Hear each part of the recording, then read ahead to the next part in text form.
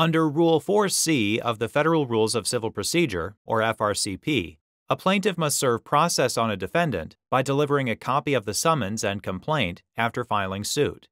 In addition, Rule 4H1 of the FRCP prescribes how to validly serve process on corporations.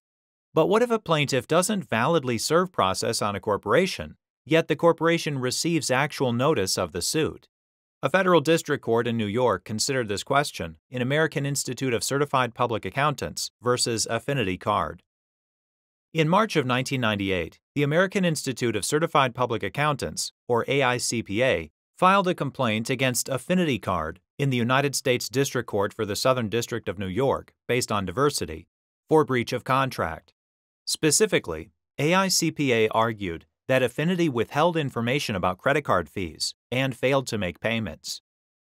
AICPA hired Peter Murphy, a professional process server, to deliver a copy of the summons and complaint to Affinity.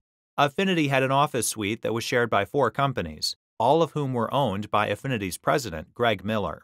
When Murphy arrived, he saw a man in the suite.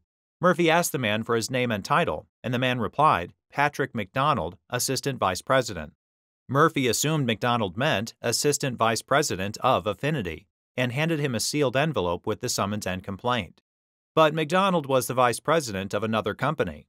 Nevertheless, Miller received actual notice of the suit that day.